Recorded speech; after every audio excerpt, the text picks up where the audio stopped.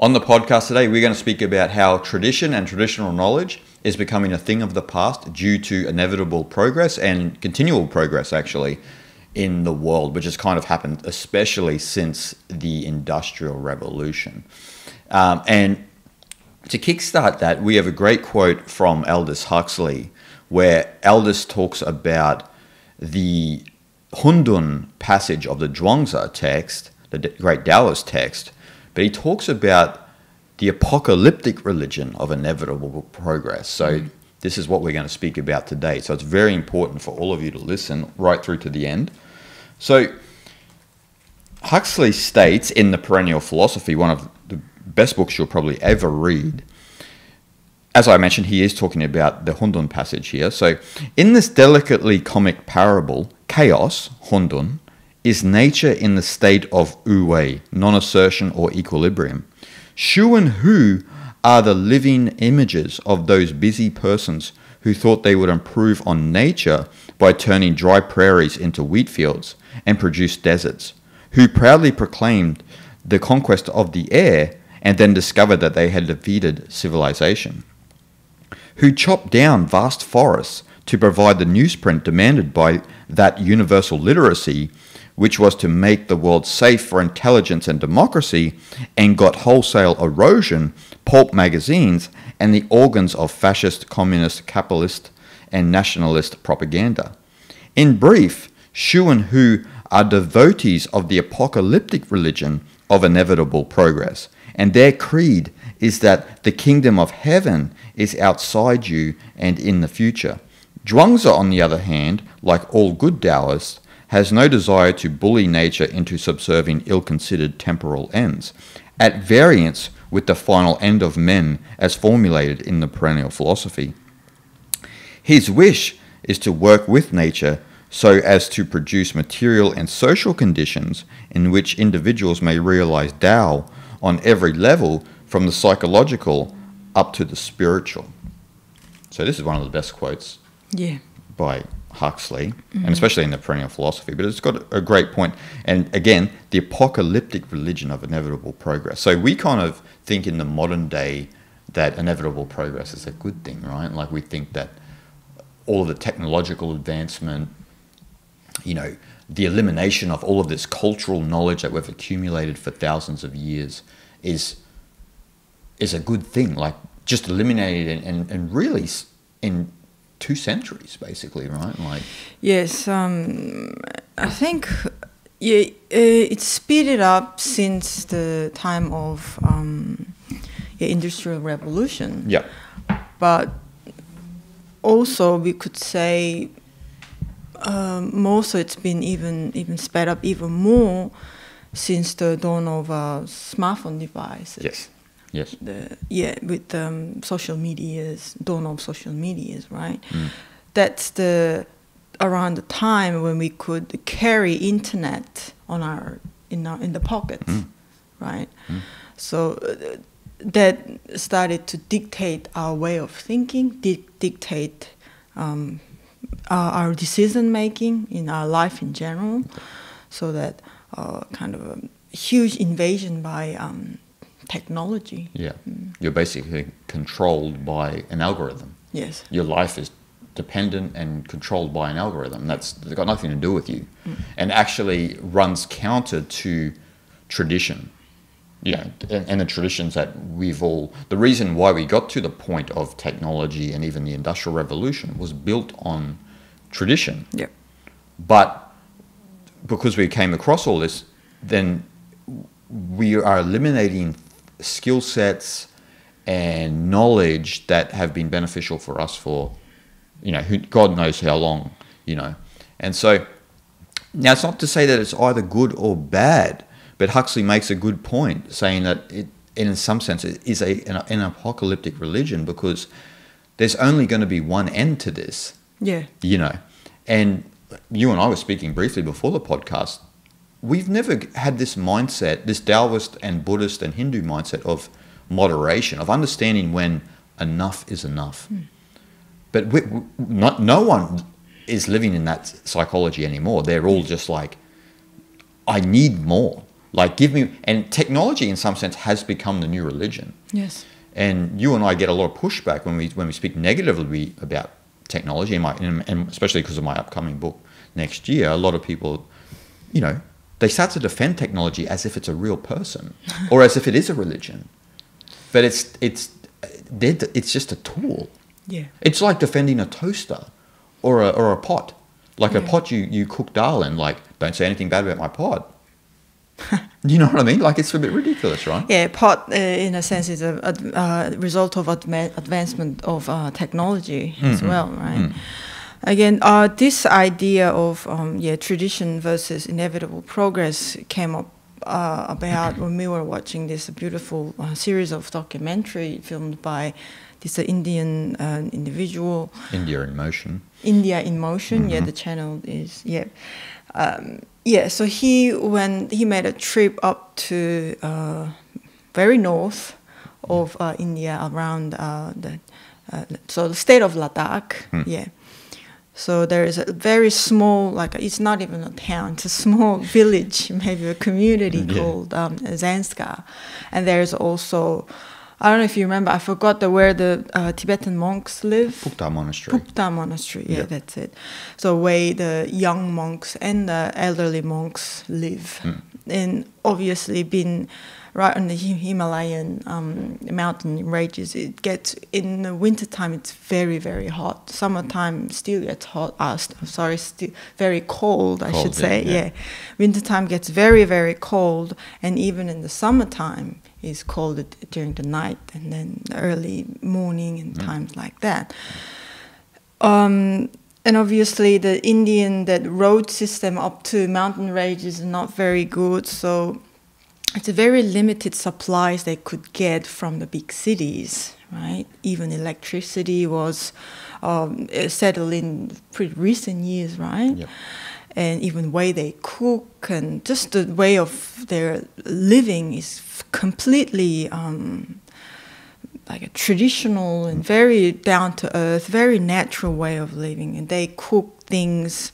Again, even we can go and buy anything that we want in the supermarket, and that's, you just pick and choose whatever you want, right? Yep. But those people in those small villages, they pick their rice or wheat or whatever, and they grind it with their stone grinder and make it into a powder, and that's how they make their food and cook in the wood fire.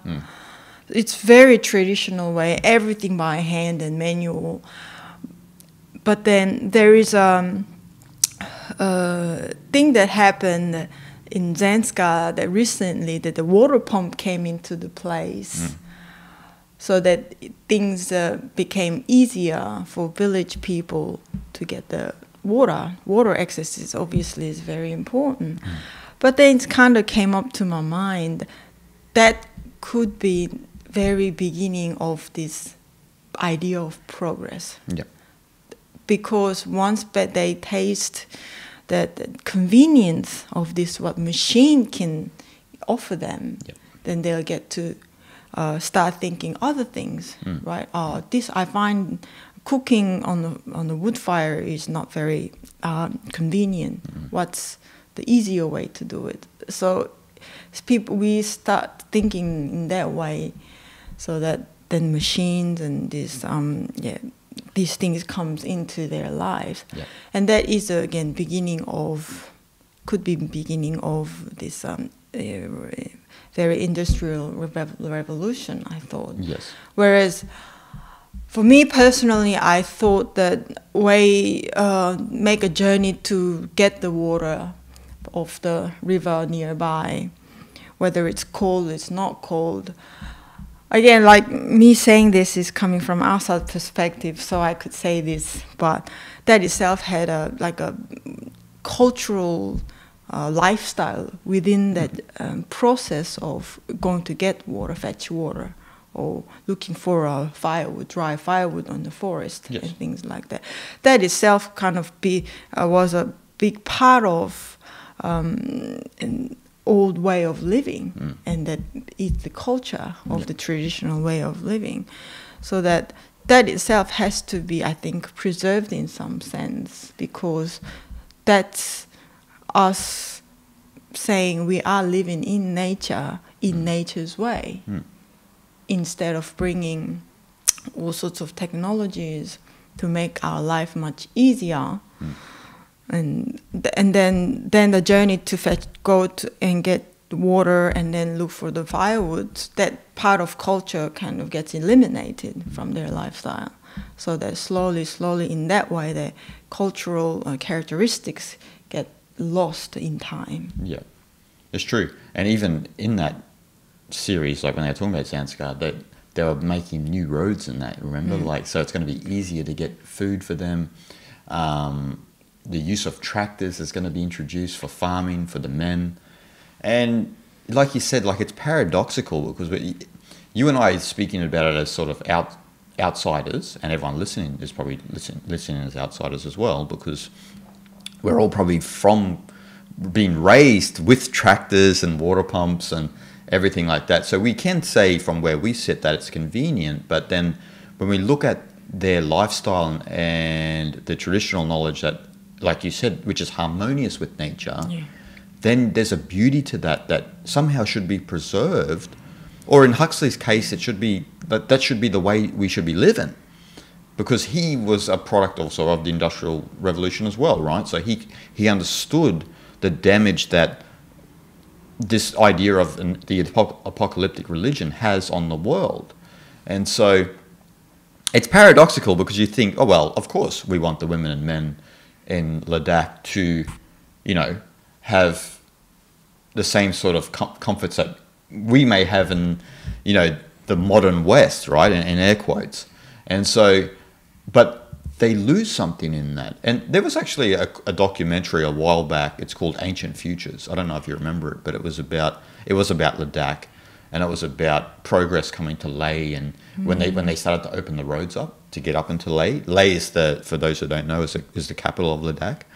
And so then that brought a lot of businesses. But this documentary was talking about how traditional farming and traditional knowledge was being lost. And so obviously, well, in Ladakh, that they obviously do stick to the ancient Buddhist knowledge up in those areas, because Ladakh is very different from if you go from Ladakh to Delhi, for example. They're two different worlds, right? Like Ladakh is much more of sort of like a Tibetan traditional culture as opposed to Hindu. So, but opening it up opens up all of this new vista of like technology, of progress in air quotes, and as Huxley alludes to, that even though we are making our life more comfortable and stepping away from traditional knowledge and skill sets and so forth and so on, we are destroying nature in the same time. It's paradoxical, right? Like, because our comforts and our convenience has been ramped up, and it's all well and good, right? But as I mentioned earlier, we haven't found this kind of middle ground, and it doesn't seem like we want to find a middle ground, because we're so possessed with moving forward. Yeah. And we see this in Korea, right? Korea is a good example of a country that has really taken inevitable progress on lock stock, right? Like, so you see the traditional culture of Korea has disappeared because Koreans in general are very practical people and will do what's best, for themselves and the community. And you can't blame them because that's just the way it is. But then they've completely lost their identity, their cultural identity, I mean, because, they're the most advanced technological country in the world, I think human species is very versatile, since human species, the Homo sapiens, is very cultural animals, and we have this set of knowledge over the millions of years that we got passed down to generation to generation, and we are here today, right? But in saying that, I don't think the humanity of today is mature enough to be introduced to all this advanced technology, because the way things evolve and way things is speed up in technological industry, it seems to be a little bit too quick, too quick for all of us to catch up. But the thing is, like you mentioned before, that we think this is a good thing. And again, that is a good thing under a condition where we can see what's enough and when to stop, right? But it doesn't seem like that we are mature enough to call the shot, basically. We are just, even we are in a way, the versatile in that way that we are trying to catch up with the speed of technology as well, which is completely against nature. And we are nature as well. So that which is against actually human nature. That's why, again, like you said before, there's only one way out, one end to this. We know what that is. Yeah, of course, yeah. It's not very bright future, unfortunately. Yeah, that's a great point, because we are the only species in the world, let's say, that has applied a fast-forward button to them, to their existence. So we're then completely out of sync with everything else. So just from a couple of 100 years ago, even to your point, more present with technology, with digital technology, is we're trying to fast-forward our evolution, so to speak, but it's not a natural process. So thousands and hundreds of thousands of years of all of this progress, naturally, like with a cumulative set of knowledge, like cultural knowledge, which is accumulative, then we get to a point where we discover electricity, and then we have the industrial revolution, electricity, and all of this. And machines to produce things faster and more. Then phones and computers and then and within a couple hundred years, so you just like hit the fast forward button to see. It's almost like a great experiment. It's like, let's see how these chimpanzees will deal with this. It's like, and it's interesting because and again, like, we always get a lot of pushback from people who defend digital technology for whatever reason. But if you just look at the world from the year 2000, so we had computers, and the internet was cute at that time, right? Like, I didn't even have an email address in the year 2000. Didn't even have internet. Didn't know what really it was. But then you fast forward to 2021. It's only 21 years. And if you look at the psychology of humanity in 2000 as opposed to 2021, vastly different. And like, it's almost like there's almost like an embedded psychosis in the society now. And it's not because that we are naturally mad. It's because we've added this unnatural machine, this device, to the minds of billions of people. And they've gone bonkers, like you see the eradication of common sense, you see all sorts of mind pathogens that are created from people who are obviously affected by this psychosis that affects other people, and then you see a lot of violence and a lot of division and this and that, and the algorithm drives the violence and the division, but most people are not conscious enough to say, wait up, what contribution is the internet having to my perspective of the world? Yes. So, and I know we are speaking on the internet now, and I know someone's probably already angry and trolling and saying, but you're on the internet. We know that. We are not silly. We already know that. But how much are you being influenced by the internet? Yes. How much are your decisions informed by the internet? Just 21 years ago, you didn't have large-scale access to that, and you still had critical thinking skills. You could still think for yourself and make your own decisions based on your own view of the world. But now your view of the world is multifaceted and colored by all sorts of different perspectives because of the internet. Yes. It's not natural. Since you mentioned 21 years difference between, since 2000 and today, but I was also thinking that, like, difference between, so before 2000 and 1980, for example.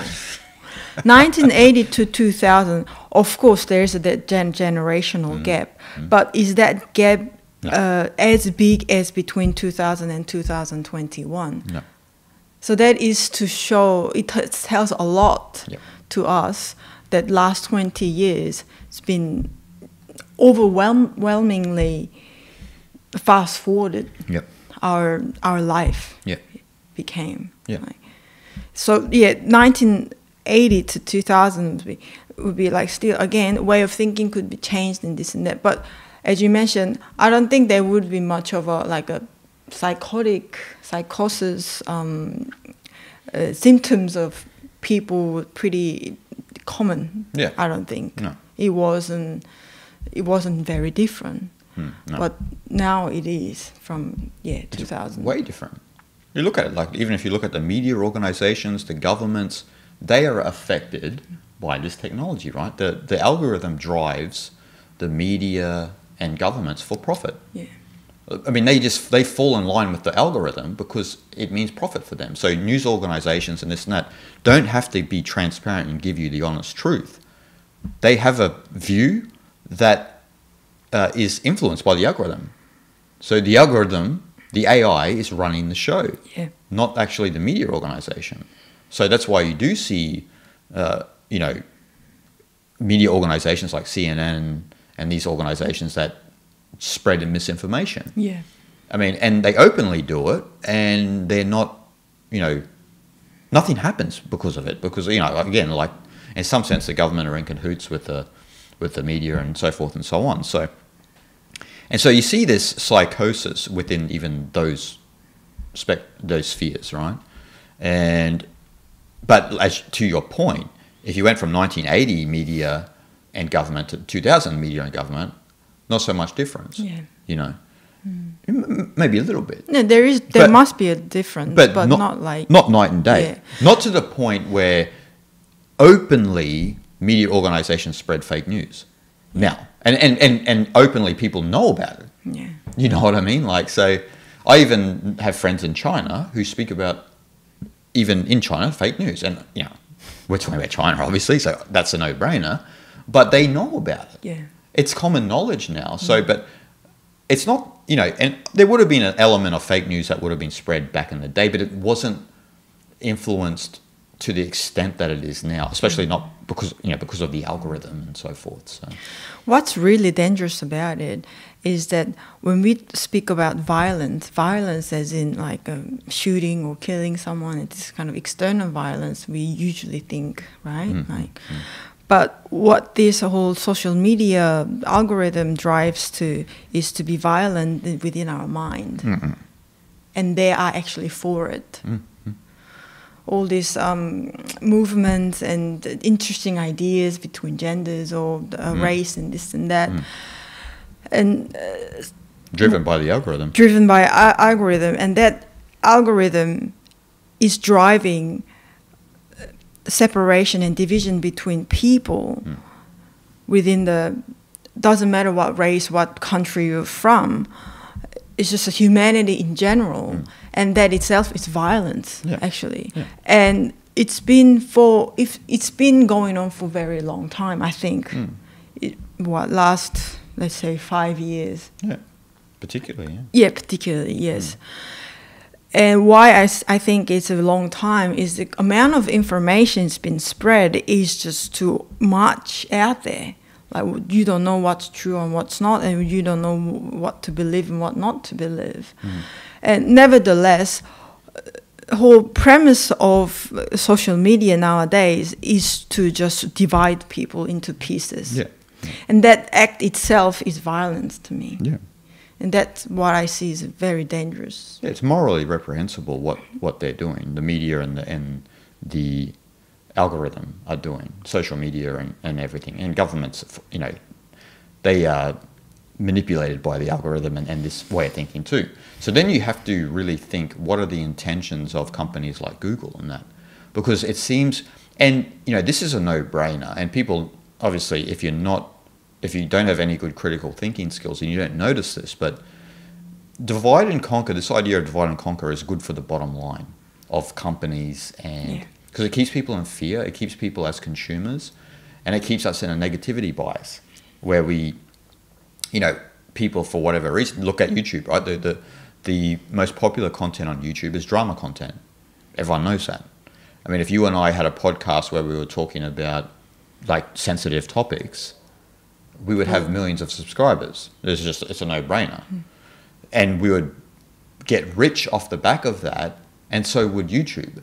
They know the game. So if you fall into line for all of these stupid ideas of differentiation between races and genders and so forth, and nations and that, then you're being played. You are being played. 100%. 100% being played. And you and I come from the Eastern Philosophical School and the mindset of Jiddu Krishnamurti, where if you believe you are a race or a gender or a nation or a religion, and you wholeheartedly believe that at the expense of humanity, then you are being violent. It's an act of violence, because separation itself is violence, because in saying you are this or that, you are separating yourself from the rest of mankind. Yes. And the fact of the matter is, we are one, and even beyond that, we are also the one consciousness, to take it even a step further. So it's almost like what's happening now is like a social IQ test. If you fall for the tricks that the algorithm and the media and this and that are playing, if you fall for this illusion of separation, it's almost like they're sniffing out the least among us in some sense. Yeah. But the least among us are usually the ones who are driving the media and the governments, as Terence McKenna once said, right? Like, we are often ruled by the least among us. And obviously, if you are, I don't know how people in Google and this and that sleep at night, because, and we know people who work for these sorts of companies, and they openly know that when they have meetings, and this, they oftenly express that when they have these sorts of meetings, it's openly talked about how to, like, what sort of angle we should go with, and so forth and so on. It's a marketing ploy, and always divide and conquer is always the best ploy. And again, if you're always falling for this, you're just being played, man. You're being played. And the funny thing is most people in the world, let's say 99.999% of the people in the world, are innocent. And so they fall victim to this because what they see is what they get. That's what they think. Yes.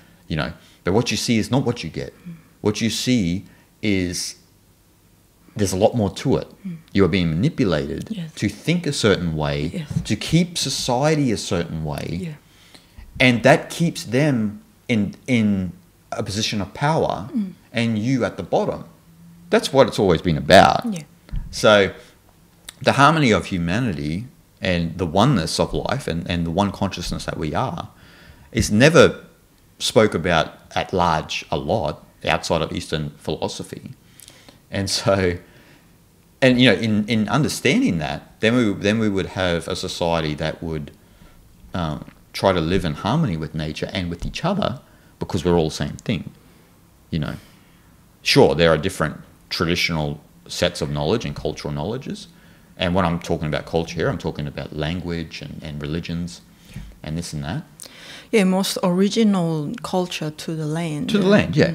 So, like, if you go from Korea to Japan, for example, there's two different cultures, but they're not so far apart.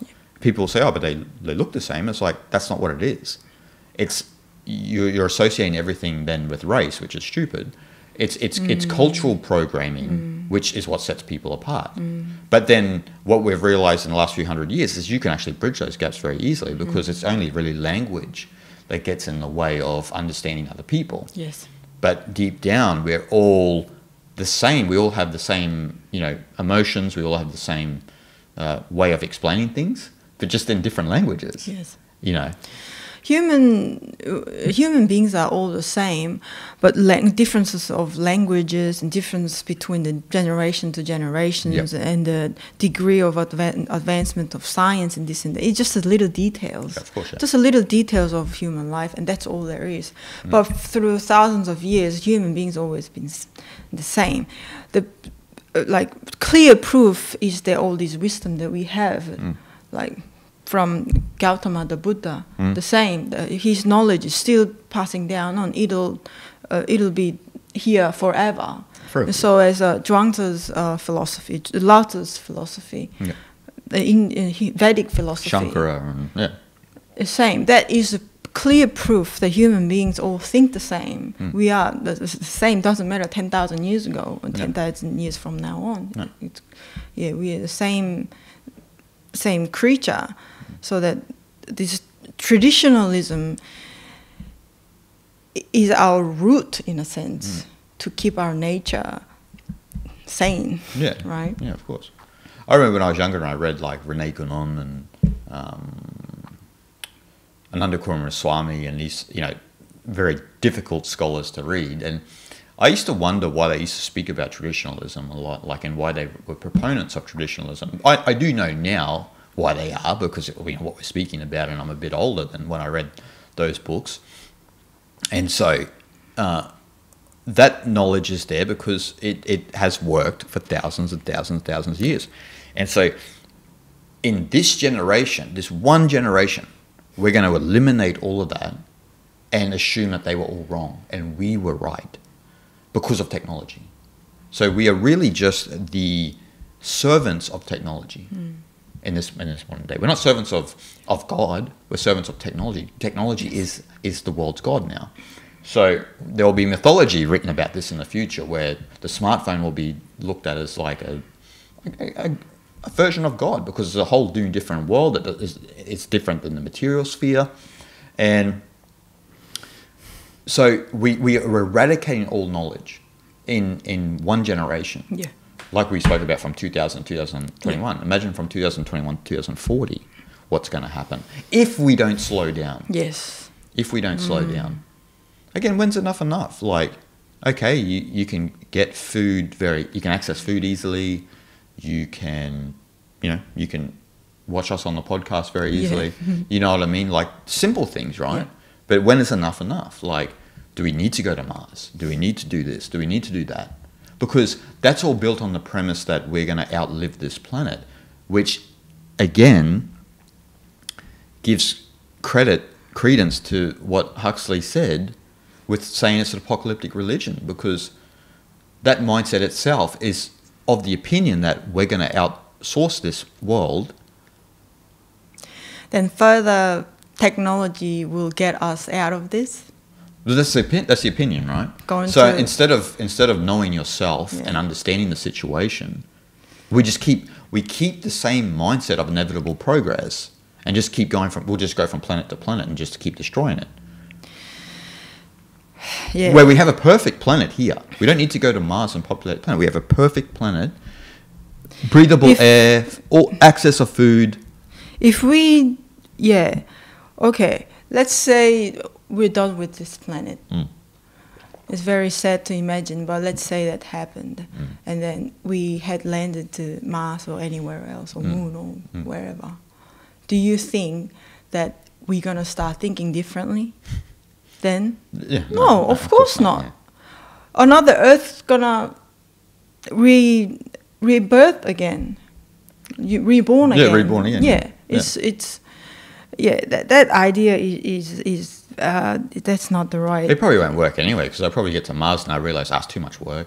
It's not comfortable enough. It's too big. It's too hot. Too many things. Let's go back to Earth and just ride this one out. So, but the thing is that see, what we're saying is, in that one generation, we're eradicating all traditional knowledge. I know it's been slowly happening for a couple 100 years, but we're seeing it also with the spiritual knowledge, right? Like, so it affects the psychology of people as well. So you could say, in some sense, New Age spirituality is a byproduct of inevitable progress. So, and Alan Watts warned about this back in the 60s, right? Like, he was saying how New Age is basically the over-sensationalization of Eastern philosophy. And everyone sort of thought, like, what the hell's Alan talking about in the 60s? And then you get to the 80s and the 90s and we start to see a clearer picture of what Alan's talking about, because then we see, like, all wacky sort of versions of yoga and funny understandings of Buddhism in the West and, so forth and so on, right? So you have this inevitable progress mindset saying that, you know what, this tradition, it's good, but I think that I can improve upon it. And it's like, but this has been built... Improve upon it. Yeah. This has been built for thousands of years. Who are you to think that you can improve upon it? You are nobody. This has come from masters, lineages, going back thousands of years that were much more attuned than what you are. You're a victim of inevitable progress, the apocalyptic religion. And you think that you're going to improve upon this. This is the big problem with that psychology is that, and we see this not just within the spiritual tradition, but with people in general in the modern day, is that they don't accept things for as they are. You know, so I get this a lot on the channel, as you know, through the comments, where you and I teach the traditions of the knowledge, and then when that sort of makes people, New Agers, feel uncomfortable, they say, "That's not Taoism to me," and it's like, it doesn't happen. To you, maybe not, but that's Taoism. Doesn't matter what you think. What you think, yeah. Doesn't matter what you think. That's what Taoism is. It might not be Taoism to you, but that means that you just practice a wayward version of what Taoism is. Yeah. Or something completely different. A fantasy, really. Yeah. So the traditional knowledge, especially the spiritual knowledge, are perfect as they are. And that's why they've benefited so many people, as you mentioned, Gautama and the Buddha, for thousands of years. And then we get to this day and age, and then we think that we can improve upon it and make it better to adapt to our modern sensibilities. So our modern sensibilities are what are important. The traditions aren't. And that's where it gets dangerous. Yeah, well then they're just going to stop next generation to have the original knowledge of its own, right? Yep. They will all get to learn this completely warped and manipulated version of traditional knowledge, which is not traditional anymore. No. Which will be very sad. It's just New Age knowledge. Yeah. And it's just knowledge that's been sort of, you know, recalibrated through a modern lens to suit modern sensibilities, as I mentioned. And then that's going to influence, sadly, like you said, future generations who are going to think then, oh, you know, yoga is just asana, or they're going to think that Taoism is just, you go with the flow, dude. You know what I mean? Like all of these really wayward concepts with no grounding in traditional knowledge. And as you and I know, because we've learned traditional knowledge, the benefits from it, you know, and most of the people obviously listening and watching us, you know those benefits too, right? They wouldn't watch our podcast otherwise. So, you know, and they are perfect technologies as they are. Yes. You know. Yeah, this traditional knowledge is, I think, showing us how to use our ability to think, which is mind, wisely, I think. But this inevitable and never-ending progress is to also use our mind, but in a completely the opposite way, quite the opposite way. So that it's kind of once, if anyone is introduced to this ancient knowledge, we hold somewhat responsibility to understand and learn the traditional knowledge in a traditional way for our future generation, so that we at least can teach people and next generation that how to use our mind wisely instead of falling into this inevitable progress that's only gonna play against us, really. Well, we're digging our own grave, right? Like that's the whole concept of it. And it could be metaphorical too, digging our own grave. We're digging our own grave in a sense psychologically, you know, as we mentioned with the world going mad in 21 years, you know, in that short period of time. And so we're almost digging our grave psychologically because we're driving ourselves further and further apart because of technology. And it's really strange. And like we've mentioned many times, it's almost like we weren't mature enough to have technology, especially not smartphones and this and that, because instantly, and if you see something online, right, and you don't personally agree with it, but then you feel that you should react and tell them how to think, you're already not mature enough to have social media. Exactly. Because you're not accepting that there are differences between different cultures and different ways of thinking. And there's always been that. Yeah. And so what's happened is that we've brought all these different ways of thinking into this little stupid phone that you can see at any moment. And so if you are one of those people who like get agitated and react and comment and feel like you need to tell them how it is, you are already not intelligent enough to have a smartphone and not intelligent enough to be on the internet in general. So they can't handle it. They can't handle it. Yeah, basically. So the beauty of humanity, because of our intelligence, is that we used to be able to listen to differences of opinions and not even debate. We used to be like, oh yeah, whatever. You know what I mean? Like we used to be more, in some sense, like the Japanese mindset of friendship always first. Yeah. Irregardless of your beliefs, and it was always friendship first. The opinions and differences in thinking wise, it was never that important in old days. There's always been and differences. People always get along because everyone is the same. We eat, we take poo every day, same thing. So that the way we think differently, you could care less about it. No. So that's the thing, like, and that's what part of like a lot of the older Far Eastern Asian and South and Southeast Asian mindsets was that always friendship first, because of the fact that our similarities far outweigh the differences. Yes. They far outweigh. A lot of people make a song and dance like, oh yeah, but you think differently. But you're looking just at the way of thinking. But how about the amount of similarities that we have? How come you don't look at that? How come you're looking at one thing and you're triggered by this one thing that, you know, for example, like we teach Eastern philosophy on the podcast. We don't teach Western philosophy. It's not that I dislike Western philosophy. I've enjoyed studying that in my life, but I don't personally resonate with Western philosophy. Yes. I personally resonate with Eastern philosophy because I see the benefits of it. And that's why I write about it, and we do this channel, you know. So I don't have like any hate for it. Like, I mean, it's, see, the thing is that people in this day and age associate that if you have a difference, you hate. You know what I mean? Like, it's a strange way of thinking. Like, yeah. And I think now I'm thinking, since you're mentioning all these things, this immaturity is also could be the outcome of the Industrial Revolution, I think. Because the idea of we can always alter the way of nature to benefit our lifestyle is to also to cover our fear as well. And the way machines being so kind to all of us, we have all this convenience. We have cars, I don't know, we have motorbikes, now we have like e-bikes, and we have all sorts of things.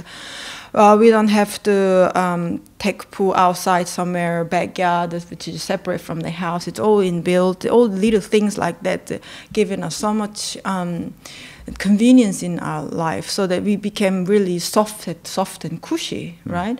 So that even us thinking like, going to somewhere on holiday or something, if the bathroom is somewhere outside and the weather is cold and then it's not flushing toilet, it's, you know, like it's dogged up toilet, it's a squatting toilet, and things like that. Instantly, I think, nah, let's find somewhere else. This is gonna be the instant reaction, right? So that's just a small part of it, so that this like continual progress of machines and things like that just only made us more fearful about just real life, I think. It's just how it was in old days. That's how we lived, how our ancestors lived. It's nothing that we need to be afraid of or feel uncomfortable about it. And that's how it was. And you know what? The world was not threatened with that way. That's exactly right. That's why back in those days, people weren't afraid. They weren't afraid of anything. They had to live pretty tough life, and they had to go out and hunt and, I don't know, fight. And these everything things was within the spectrum of nature, wasn't it? Exactly, and that was the culture. That was the way of living back in the day. And now the machines and again, they've been too generous and very, very kind to all of us to humanity. So that now we got everything. We like pretty much like even homeless people, they get fed well, right? But they don't have a home. I mean, which is not good. But they're not like dying in extreme poverty in some parts of India, for example. Those people who really desperately need help. Yeah, of course, yeah. So, yeah, I think this industrial revolution only got us to be where we are, really got too soft. Yeah. It's not. Yeah, we're not invincible anymore. I like how you mentioned the sanitation. Yeah. Because I remember Sadhguru once said, because someone said to him, like, about Indus Valley, right? So in the Indus civilization, so like the ancient Vedics, they had sanitation and this and that. But Sadhguru kind of laughed and he said, you guys always measure the development of a society based on where we take how and where we take a crap. It's kind of strange, isn't it? Because like that's something that you don't even really need to consider, you know. So we measure our success by our sanitation. It's like, what sort of, like, not by like the knowledge we know, or not by like the depth of kindness and this and that. It's all about where we take a crap. I think that's how weak we got. Yeah. That's how sad it is, actually. Yeah. That's how soft and weak and spoiled we are, really. Yeah. Like, you know, like, so we think we're all good with our porcelain toilets and all this and that, but like back in the day, like you said, we would go outside, we'd take a poo outside. You know, the only danger is you might step on your grandma's poo. It's going to be quite a scene, but, you know. Oh, it happens. Yeah, it happens. If you know what I mean. So things go wrong sometimes. Things go wrong. Well, and we learn. Yeah. So yeah. But like, it's just interesting the way that we measure inevitable progress. Like, and it's always based on comfortability and turning us into really a species that has no skill set, you know. And that's one of the important things about traditional knowledge, is that the tradition, the accumulative set of knowledge, has a lot of skills, and you learn these skills, farming skills, how to chant a certain mantra, you know, weaving, many beautiful sets of skills, and they're all eliminated within the few hundred years of inevitable progress. And like we mentioned earlier, like, obviously it's paradoxical because you want people to have comfort and convenience, but where is the line? You know, where do we draw the line here? Like, yeah, again, that's where this maturity needs to step in. We've been talking about, and I'm very skeptical about that maturity. But again, only each individual needs to make difference to make a bigger difference in society. And we need to. I think it's kind of skill too, how to prevent yourself from this online demons. Let's say this demonic world. Yeah. And it just, again, it's pretty simple in a sense. They just keep the distance. Yeah. If you can get rid of all smartphone or smartphone-like devices, and just have no social media account. Except YouTube. Anyway, so all that sort of thing, you just need to keep a clear head about it. You need to have an objective idea on this subject matter, I think. Yeah, well, like you don't have social media, right? So that's a good thing. Like, and if you are a critical thinking person, then you need to understand, or you probably do understand, that all of the public hysteria and the stuff that you see online is all driven by the algorithm. Yeah. And it's actually, that's not what people are really like. They're just being manipulated to think certain ways. And so the media, the government are driving separation and are kind of pushing us more towards a totalitarian society because of this, you know, fake separation that the algorithm is producing. And it's interesting, and you know, again, how much freedoms we've lost, not just in the last 2 years, but even in the last 20 years, because of because of the internet, right? Like, a lot of things have come in, and our freedoms are being taken away, and people aren't really noticing. And it's all been driven by the big tech companies, and Exactly. the media organizations and governments that fall prey to an algorithm. That is not real. It's AI. Yeah. So, Yeah. so we have to fall back in line with traditional knowledge. And so what we're doing on this podcast is trying to do our best in speaking about the traditional knowledge, speaking about the way of nature, you know. I wanted to just add, it just came to me before about when you were talking about, Sadhguru mentioned about the sanitation of toilet and this and that. And I think that idea also comes from that we think that our feces is something dirty and something like that we shouldn't be too close by, right? This idea. But again, just it's part of human life. Yeah. Is to embrace it, and that was the traditional way of living. So instead of being too much of an advocate of Western toilet, just embrace that some yucky part of a human nature as well. It's just all nature. Yeah. But, you know, human feces is fertilizer for something else. Oh, 100%. You know what I mean? Like, we don't think about it in that way. It's like that talk, that comedy skit that George Carlin did way back in the day, where he was talking about human body, actually. And he was saying, what a waste that the human body just gets buried. He's like, mince that shit up and you know, use it for fertilizer. Yeah.